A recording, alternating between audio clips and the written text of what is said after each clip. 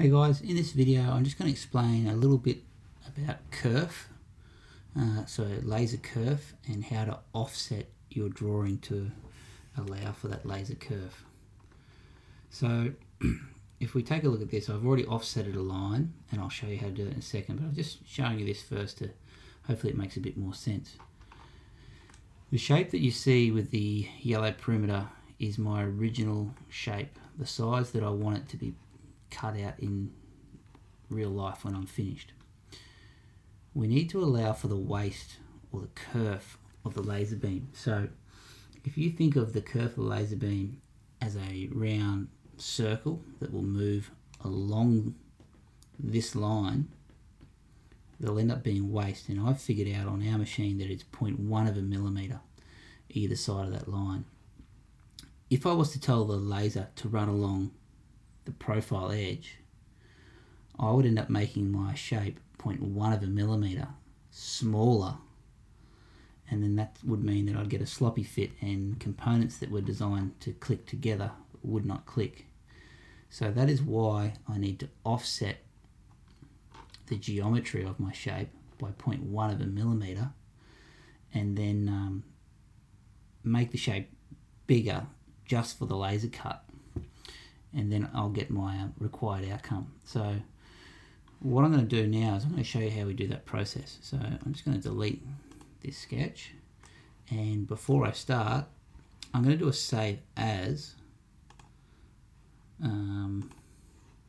I'll just call this test piece for now,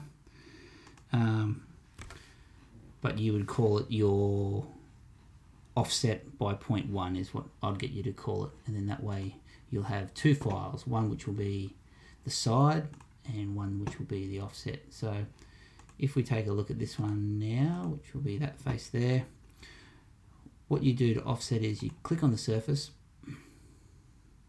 create sketch, project geometry, and then we're using project geometry so I don't have to redraw the shape, and instead of selecting just a line, I'm going to hover over the whole thing, left click, and then if you remove your mouse you'll see that the computer has traced the perimeter of this shape for me.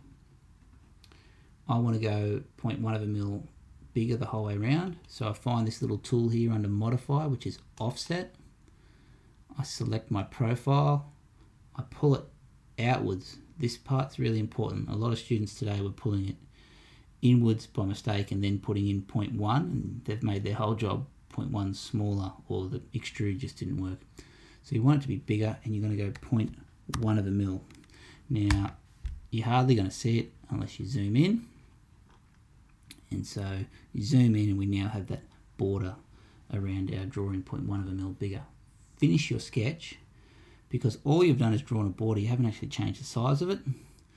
You're now going to go extrude, zoom in using the mouse, scroll in and then select the profile, and what you'll find is that it's probably thinking that you want to go up from that surface.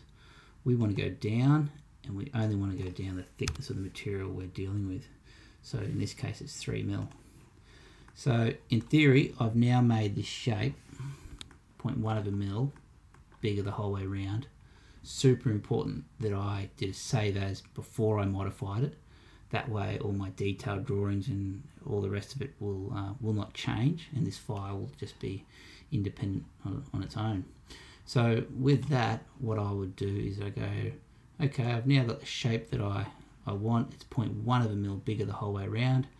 If I select this surface, right click, export face as, and then you're going to go DXF.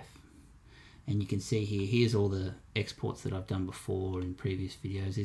Here's a 0.15 of when I was trialing, but 0.1 seems to be working best for us. So I'm not going to bother saving this because I think I've done this about 5 times now and taught it in class, but that's where you would just save it, and you're going to create this AutoCAD DXF file.